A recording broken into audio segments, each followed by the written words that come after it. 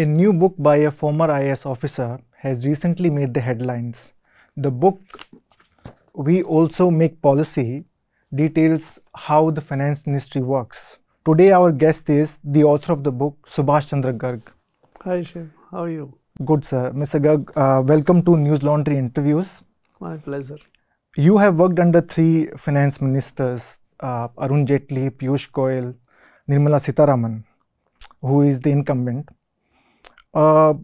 in the capacity of Economic Affairs Secretary and Finance Secretary between 2017-2019.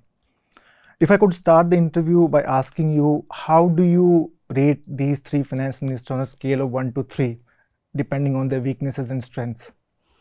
See Shiv, I don't like evaluating and ranking. It's not a good thing to do, and because I don't know what ranking captures.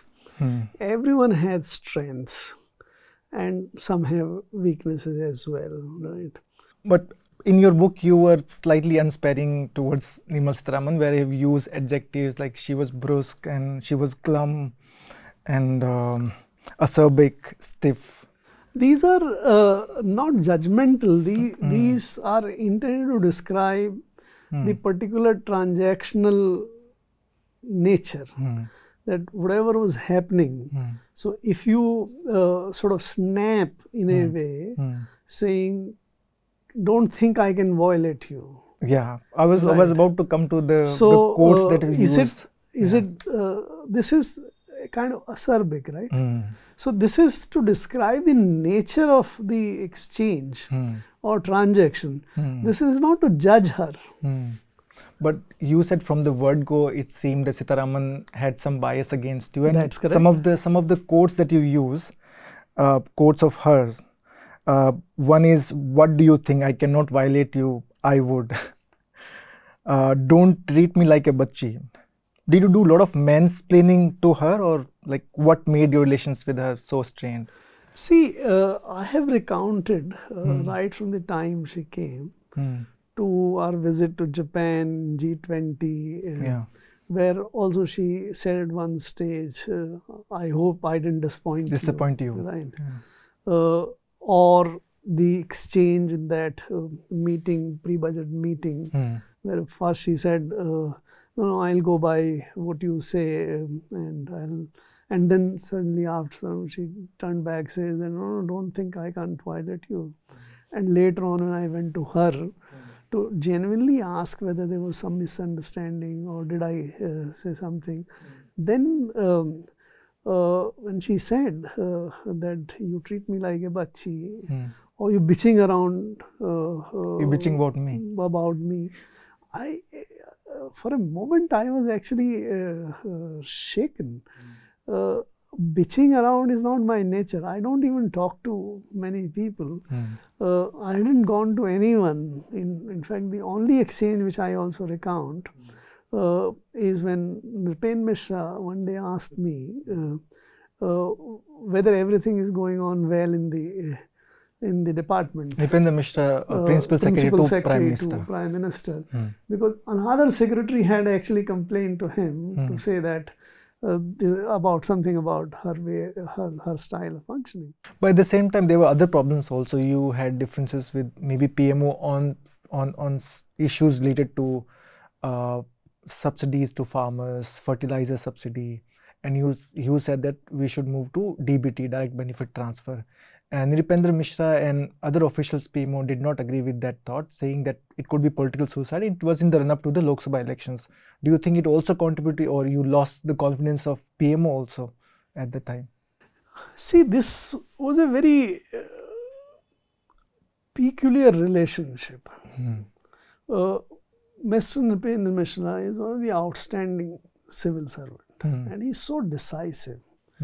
One of the very few officers who would be able to hear you very well, very quickly, and be able to come to a decision and then take a decision, right? Which is what is required in the Prime Minister's office. He may have, again, as I said earlier, a very different view about things. India opted for socialistic pattern of society, some other people opted for capitalistic pattern. These are very valid issues where you can take different, right? He must have genuinely believed that fertilizer subsidy is not the way to go, right? It's because it will create enormous amount of problems. I have no problems with that, right? But in my judgment, after very successful demonstration of LPG subsidy by the same government, many people used to think that LPG subsidy is also not a possible thing, but this was done, demonstrated very well, right? Likewise, I thought that the way to go. So, in one of the budget meetings in 2018 or so, I proposed this.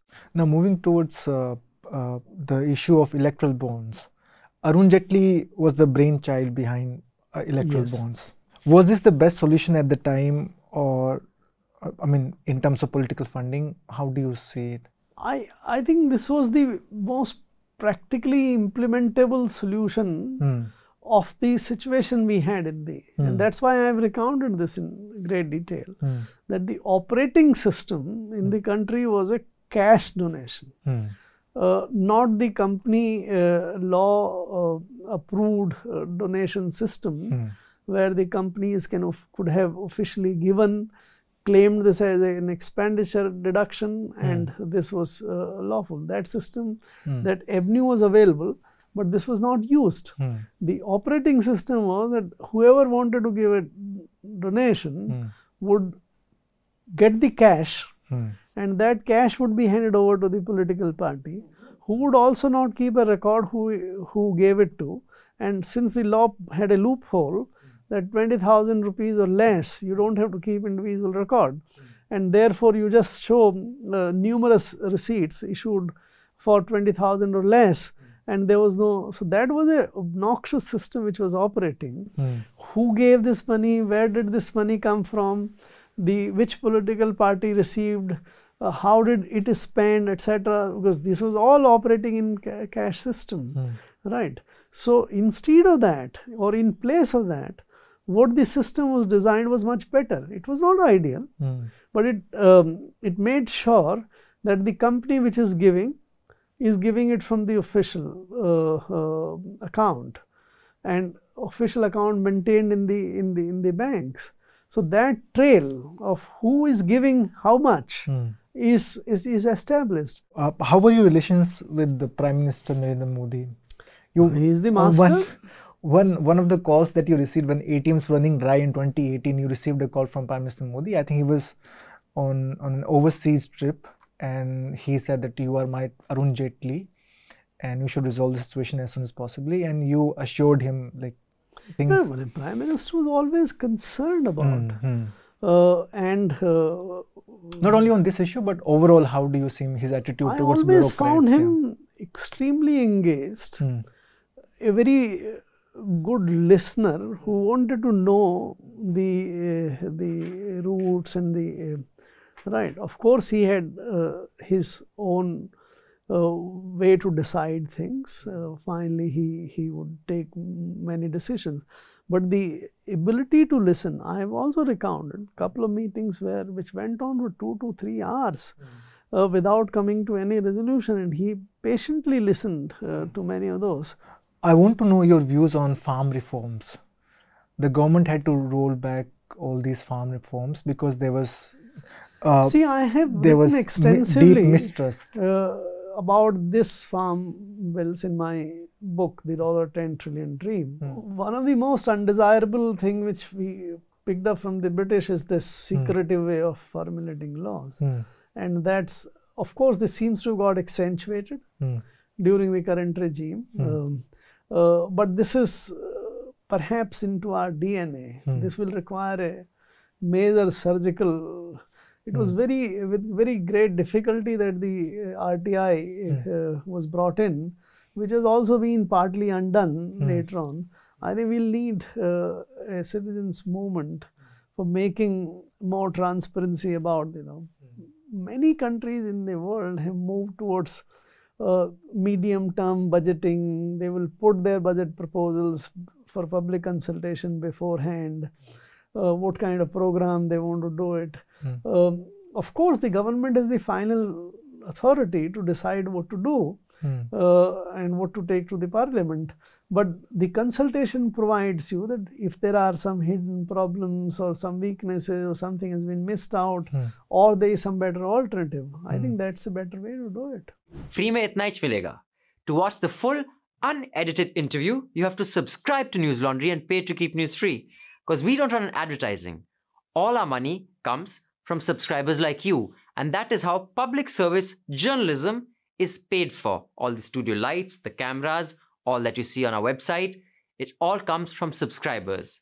So do subscribe, click on the subscription link, watch all the interviews unedited, and pay for public interest journalism.